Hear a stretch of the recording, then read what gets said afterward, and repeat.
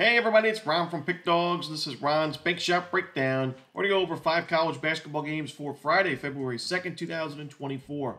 Now, if you like what you see, make sure you give this video a big thumbs up and subscribe to our channel. Don't forget to put your college basketball picks in the comments section below. And if you're looking for my best bets, including my Bank Shop Best Bet at College Hoops, you can find those at the Premium Picks tab at pickdawgz.com. There's also a link in the description.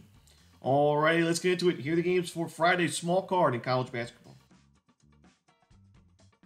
First up, we see St. Bonaventure and Dayton. This one's going to be a 7 p.m. Eastern start time. It's going to be on ESPN2.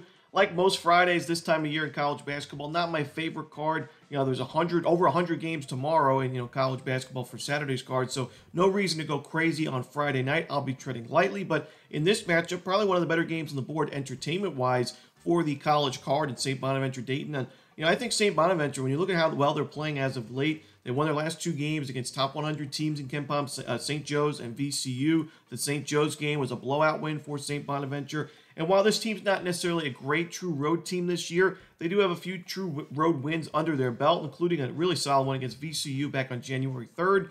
I just think St. Bonaventure really balanced team, and Dayton, they are very tough. We know this is the best team in the conference, 17-3 overall, 7-1 in conference play. Not just the best team in the conference, but one of the best teams in the country right now. But I think St. Bonaventure, like I said, a balanced team fundamentally. They take care of the basketball. They force turnovers. They should have a nice advantage on the glass in this game. Dayton on the other side, they're ranked 213th and 260th in offensive and defensive rebounding percentage. St. Bonaventure is a top 100 rebounding team on both ends of the court, so we should expect some second chance looks for the Bonnies offensively. St. Bonaventure, a good shooting team, especially from the perimeter and the free throw line, top 10 in the country. And Dayton on the other side, we know they're a great shooting team. They're 7th in the nation in three-point shooting. They get 39.5% of their points from the perimeter. But St. Bonaventure, a good three-point defense, top 100 in the nation. I think St. Bonaventure matches up pretty well here. This is the first of 1 meetings between these two teams. They're not going to play a second game, at least in the regular season, maybe in the conference tournament. Wouldn't be surprised to see that. But in this matchup, I think St. Bonaventure competes, covers a number, maybe pulls off the outright upset, but I'll take the points just in case. Next up, we see Siena and Rider. This one's going to be 7 p.m. Eastern. It's going to be on ESPN+. Siena, we know this has been a disappointing season for the Saints. They're 3-17 overall and 2-7 in conference play. And they have one of the weakest offenses in college basketball. The defense has not been terrible, but the offense is ranked 357th in adjusted offensive efficiency, 361st in turnover percentage offensively. And to make matters worse, at least as of late, the 2 leading scorers for this team have been out with injuries, so it's really tough to love Siena's chances offensively and on the road without your 2 leading scorers potentially. It's a lot of uncertainty there, but I just don't think Siena has a good enough day offensively to keep up in this game. Rider playing pretty good ball as of late. They've won their last 2 games, and 4 of their last 6 included 2 true road victories in their last 2 games against St. Peter's and Mount St. Mary's. Mervyn James, I think, is one of the best players in this conference. He's averaging just under 20 points per game and just under 7 rebounds per game. A guy that can put up 20, 30 points in a conference game, no doubt about it. I think he'll have a big day here, and I think Rider wins this game going away. I'm going to lay the points here with the Bronx at home.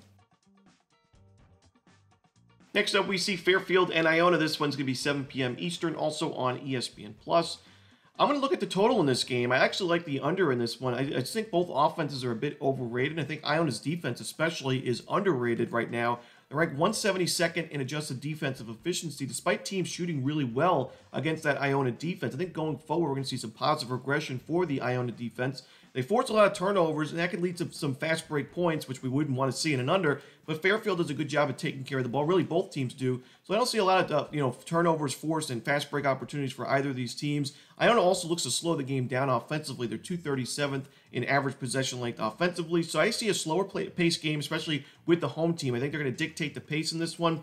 Fairfield, I've mentioned, I think their offense has been overrated this year. They rely on making a lot of tough shots. They're a good 3-point shooting team, but they take a lot of low percentage shots, and we're starting to see that offense regress. We saw in the last game against Quinnipiac, only 64 points at home in that one in a loss. So I'm going to take the under in this game between Fairfield and Iona. Next up, we go to the Ivy League as Princeton takes on Yale. This one's going to be 7 p.m. Eastern on ESPN+. 2 big rivals in the Ivy League. These are probably your 2 best teams in the conference right now. They're both top 100 in KenPom. And, both teams are in good form overall. Yale is on a 6-game win streak and 4-0 in conference play. Princeton was on a nice win streak as well, and they were 3-0 to start conference play, but it did lose its last game at Cornell. It was a blowout loss, 83-68 the final score. doesn't have to be a big concern for the Princeton Tigers here. You know, your third straight true road game. You already have a target on your back in the conference because you won the conference last year. You made a nice run in the NCAA tournament as that 15th seed. So you're the team to beat. You're the team that most teams are, really playing up for in conference play this year. Beyond the rivalry that's already there. I think Yale finally gets to play a home game. They've not played many home games as of late, but they played still really good basketball on the road.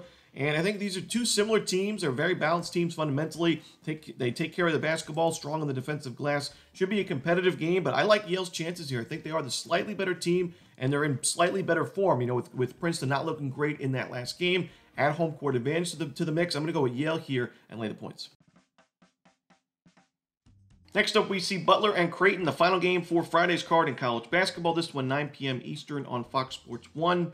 Yeah, I think it's a good time to fade Butler in this matchup because it's on a 3-game win streak, and you got to give them credit for those victories. Any win in the conference is impressive, but 2 of those 3 wins were against the weakest teams in the conference in the Big East in Georgetown and DePaul. The other one was a home victory in double overtime against Villanova. Really impressive win over a team and a program that's dominated this conference in the last decade plus. However, I worry about a letdown now going forward in this matchup because of that double overtime emotional victory for Butler. And now it's a completely different matchup on the road against Creighton, who's also in great form. They've won their last 3 games and 7 of their last 8 games.